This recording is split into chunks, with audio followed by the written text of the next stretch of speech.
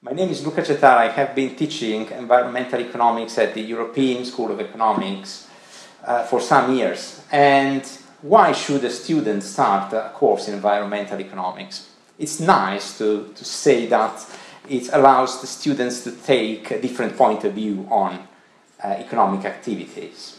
It is not only an issue of environmental policies, but good environmental actions can also deliver profits to the business. And that's the main topic we try to explore when looking at environmental economics. It is possible for you to understand why, for instance, it makes sense for a company to reduce CO2 emissions and how this reduction can deliver good economic results, can increase profits.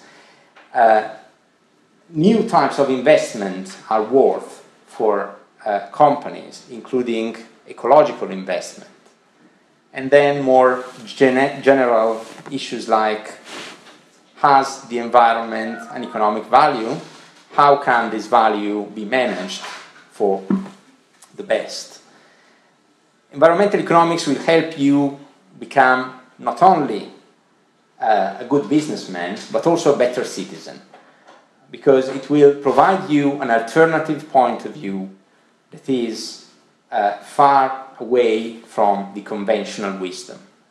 So engaging in environmental economics makes it possible to you to understand a lot of things that would seem less clear to the ones that did not have the opportunity to attend to such a kind of a course.